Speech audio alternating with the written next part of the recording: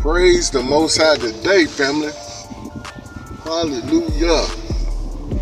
Praise the Most High. Yahuwah. Through his son, Yahushua HaMashiach. Which the text says, he is the way, the truth, and the life. And no man can get to the Father but through and by him. Praise the Most High. And I'm so glad that I have him, that I have a relationship with my Abba Yah today. Through the physical representation. Yahushua. And pardon me, family, I'm all anxious to get on this idea.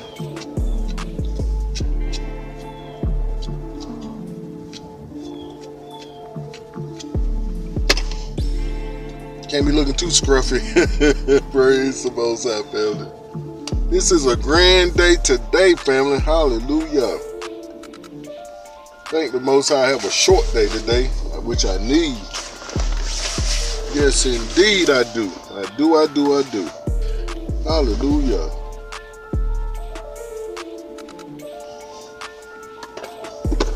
There I go, just ashy.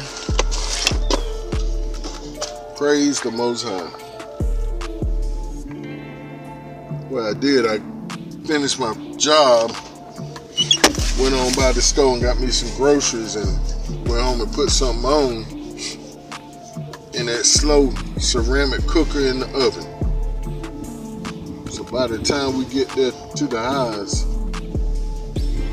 it's gonna be done rendered the liquid. Got some lamb, you know I like that lamb. It's gonna be rendered the liquid and the grease, pardon me, and be just about ready to take that top off and let it brown up. Hallelujah. I'm excited today, family.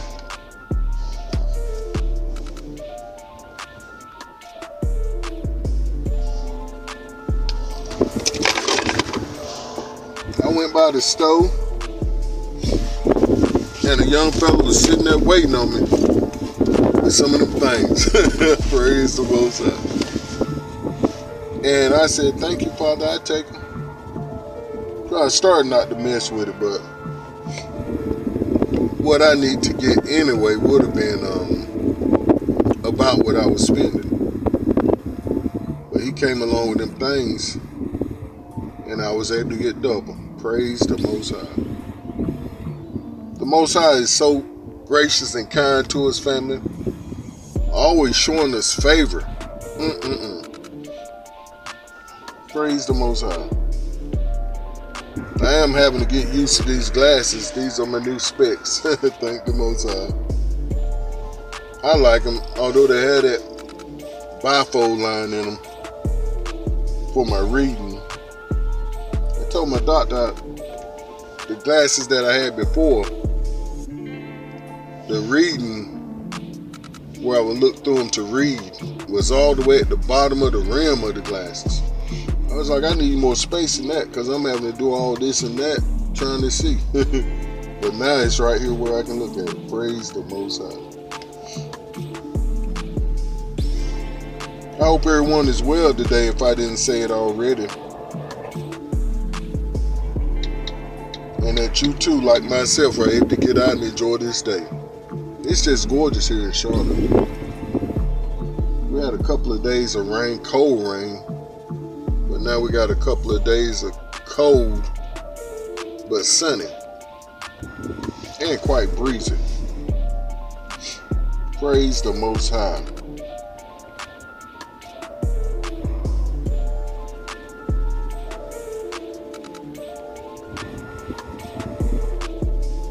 Praise the Most High, family. And I had to grab a script the Most High gave me that I hadn't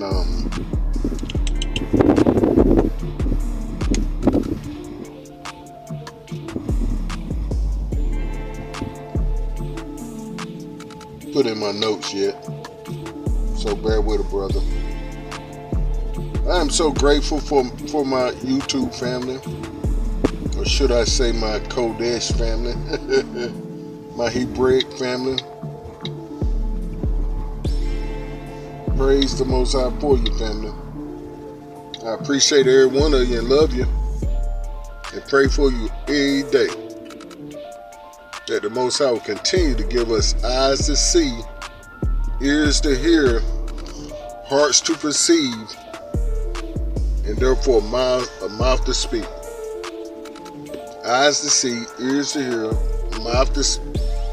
heart to perceive, and therefore a mouth to speak boldly. Hallelujah.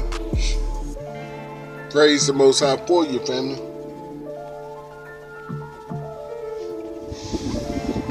I can't be having that music in my recording.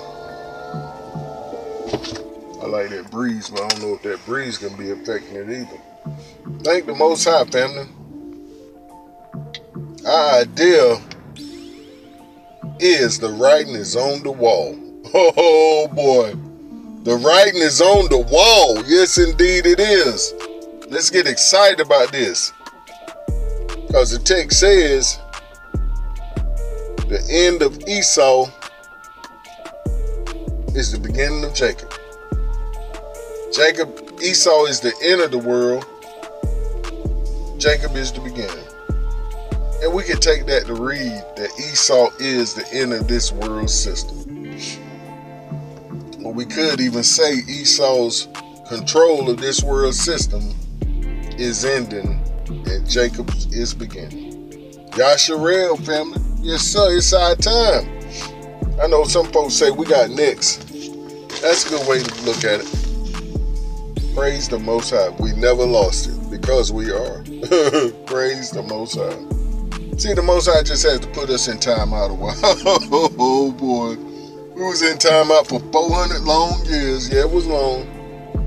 And I guarantee you one thing, family, we will never make the mistakes we made, our ancestors made, or that we made ourselves in the lands of our captivities. We have been living hot messes. Yes, we have. We have been living hot messes. Just stink. And the writing on the wall means there are clear signs that something unpleasant or unwelcoming is going to happen.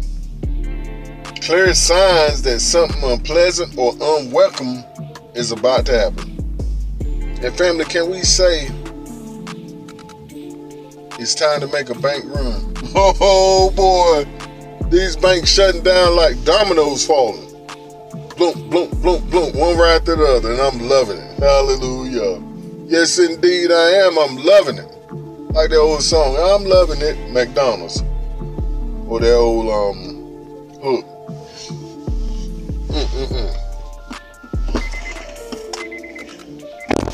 Because I know this world ain't, this place is not my home.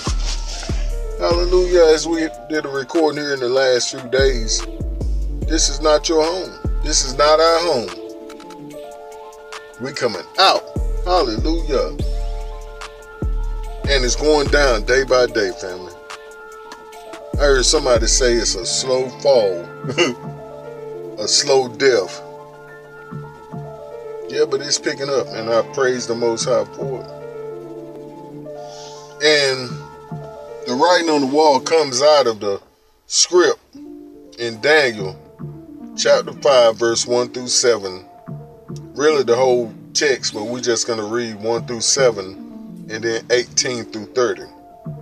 The writing on the wall. Our title is The Writing is on the Wall. Yes, indeed. It's on the wall right now as we speak, family. And check out what we're reading. And picture in your mind's eye our enemies and how they carry themselves. And I say our enemies, we should say the leaders of this world system, Hasatan's children. King Belshazzar gave a great banquet for 1,000 of his nobles and drank wine with them. Oh boy. While Belshazzar was drinking his wine, he gave orders to bring the gold and silver goblets that Nebuchadnezzar, his father, had taken from the temple in Jerusalem, so that the king and his nobles, his wives and concubines might drink from them. So they brought in the gold goblets that had been taken from the temple of the Most High, Yahuwah, in Jerusalem. And the king and his nobles, his wives, and his concubines drank from them. As they drank the wine, they praised the gods of gold and silver, and of bronze, iron, wood, and stone. Remember that, family. The gold, silver, bronze, iron, wood, and stone. Suddenly, the fingers of a human hand appeared on and wrote on the plaster of the wall near the lampstand in the royal palace. The king watched the hand as it wrote. His face turned pale, and he was so frightened that his legs became weak and his knees were knocking. Oh boy. Now that's nervous, family, when your knees go to knocking. Praise the Most High. When your knees go to knocking, you scared. You were quite scared then. You ready to run. The king summoned the enchanters, astrologers, and the diviners. Now, this is where we're going to skip, family. It goes on to tell the story that he summoned them folks, but they couldn't do nothing about it. They didn't know what was going on. So he wanted some answers. Who was this hand? What was going on? Who was this writing? And more than anything else, what did they write? Your Majesty, the Most High Elohim gave your father Nebuchadnezzar sovereignty and greatness and glory and splendor. Because of the high position he gave him, all the nations and people of every language dreaded and feared him. Oh, those the king wanted to put to death. And yeah, family, think about who we're in the lands of our captivity, where we're strangers. I heard an ox say last evening that this place has only been in power because we had to go in time out. This is my own words. Because we need to be judged. We need to be punished for our disobedience to our Abba Yah. But he gave this nation a lofty place, a high place, the highest, pretty much in history, at a very young age. See, this country was just founded and pretty much just born. Now listen to 19 again. Because of the high position he gave him, the Most High gave it to him, all the nations and people of every language dreaded and feared him. Can we say they dreaded and feared the U.S.? Or they used to. Those the king wanted to put to death, he put to death. Those he wanted to spare, he spared. Those he wanted to promote, he promoted. Those he wanted to humble, he humbled. America, their stronghold over the nations, where they just go and trifle folks, take all the resources and goods and make slaves out of them. But when his heart became arrogant and hardened with pride, he was disposed from his royal throne and stripped of his glory. Oh, can we say Babylon? He was driven away from people and given the mind of an animal. He lived with the wild donkeys.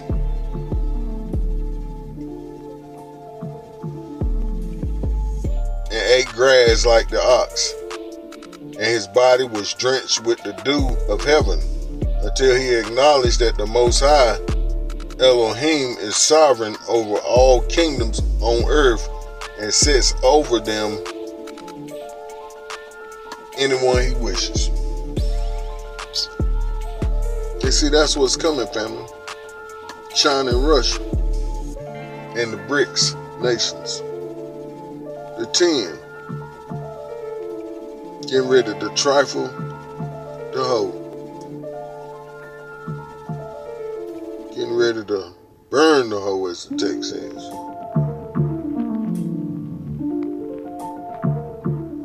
They're going to be the new power for only a hot minute. Praise the Most High, but we know who is the power. Instead, you have set yourself up against the Most High, the Elohim of heaven. America won't let his people go. Don't want to pay them reparations. Hating this critical race theory. Or should we say the truth? You had the goblets from his temple brought to you, and you and your nobles, your wives, and your concubines drank from them. You praised the Elohims of silver and gold, of bronze, iron, wood, and stone, which cannot see or hear or understand. But you did not honor the Most High Elohim Yahuwah, who holds in his hands your life and all your ways. Therefore he sent the hand that wrote the inscription. This is all Daniel, family. Pardon me. I skipped down without saying that his wife brought him to mind about Daniel. And this is what he went on to say. Therefore he sent the hand that wrote the inscription. This is the inscription that was written. Mene, Tekel, Parson. Here's what those words mean. Meaning, Yahuwah has numbered the days of your reign and brought it to an end. Can we say that this world system's reign, the days have been numbered and is brought to an end? And see, the first thing to go, family, is them finances. Oh boy, is the loot. You go to mess with people's money, family, the writing is showing up on the wall then. And they worried now. They starting to scratch their head. But praise the Most High, we've been saying this thing. The Most High is judging this country. And as one of my ox say, so the 400-year prophecy ain't real, huh? Uh-oh. And see that many, he said twice. The Most High has numbered your days, has numbered the days of your reign and brought it to an end. Tekel means you have been weighed on the scales and found wanting. Oh boy, that means you lighten the bridges. What we say in the country is you done got too big for your britches. Oh boy. But this is saying you're light in the britches. You ain't as big and bad as you think you is. You have been weighed on the scales and found wanting. And Paris, your kingdom is divided and given to the Medes and Persians. Same thing as this country and all the nations of this world that was in confederate against our people. They going into slavery. Then at Belshazzar's command, Daniel was clothed in purple. A gold chain was placed around his neck, and he was proclaimed the third highest ruler in the kingdom. That very night, Belshazzar, king of the Babylonians, was slain, and Darius the Mede took over the kingdom at the age of 62. Oh boy. Can we say, oh boy, family? Oh boy. And I'm loving it. Praise the Most High for it. Because the writing is on the wall this week, family. Just this week. These banks been dropping like this. Boom, boom, boom. One right after the other. And that's a sign, family, whether you know it or not, that we about to go home soon. Sooner than later. Sooner than later. And all on the social media is saying, go on and make your bank run. Uh-oh. Go on and make your bank run. And see what's going on right now, family. The leaders are saying, calm down, everything's all right. We're going to bail out the banks. But what happens is, as I heard the ox say earlier, they give them money yesterday, and today they broke again. So that by the time you get to the banks on Friday, you ain't got no paycheck. Uh-oh. Oh, boy. That's why I think the Most High, He's got us all positioned right in the sweet spot. Hallelujah. We're all positioned right in the sweet spot to where He's taking care of us. He's our provider. But we have to follow the rules. As 2 Timothy 2:21 says, if a man therefore purge himself from these, he shall be a vessel of honor, sanctified and meet for the master's use, prepared unto every good work. And see, family, what we have to do is, like the text says, flee Babylon so that you won't share in her plagues. So you won't share in her judgment. And we know more than anything else, family, we have to flee Babylon spiritually. As the text says, come out from amongst them and be separated.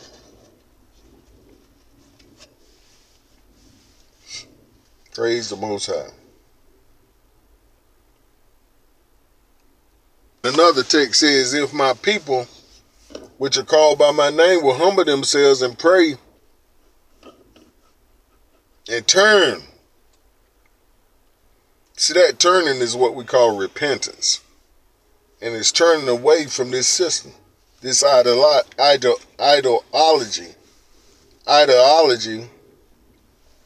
of it's all about you. It's all about me, I, the me, and the I disease, as we call it. I'm independent. You sure is.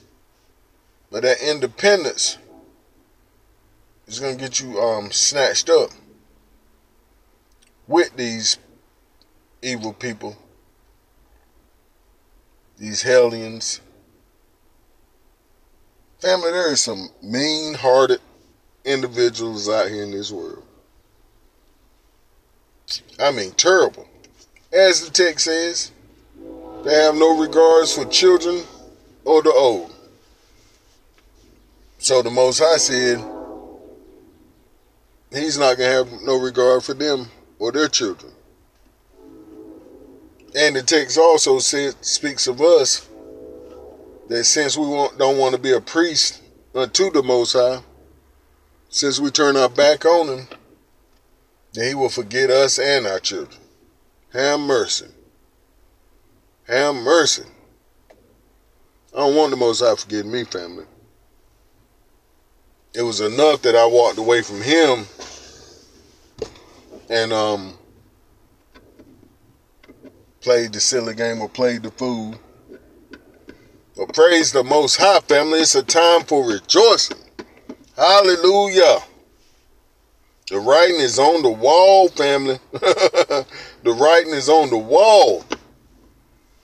It feels so good, family, to be able to say I told you so, but not to say it. You know, we're in a position to say I told you so, but we're not going to say it. We're not going to brag and boast on what the Most High give us to say, and it happens. And it's all about reading the scripts.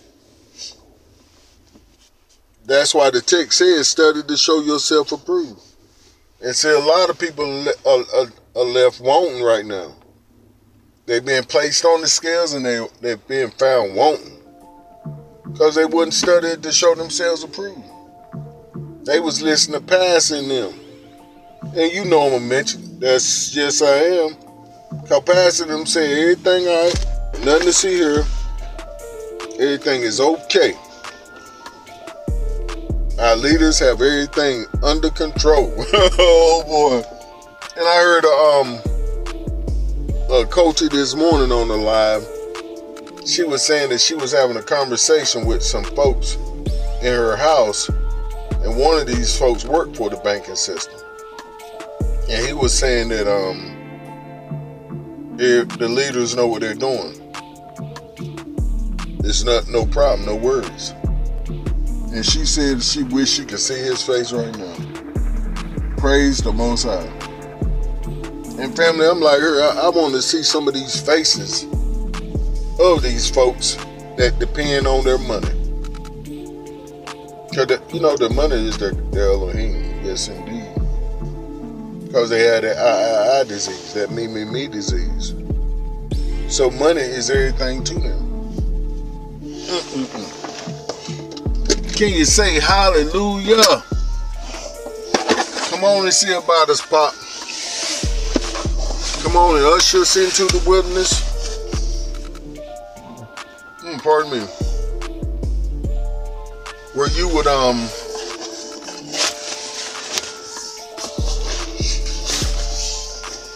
plead with us face to face. And see, as the text says, and we just found out this information, that passing under the rod has two meanings, a double meaning. One is to be married to him, and at the same time, he's going to expel those who reject him. Family, I wouldn't reject the Most High. But all time, family, do stay up and keep pushing forward in the right direction. Shalom. Hallelujah.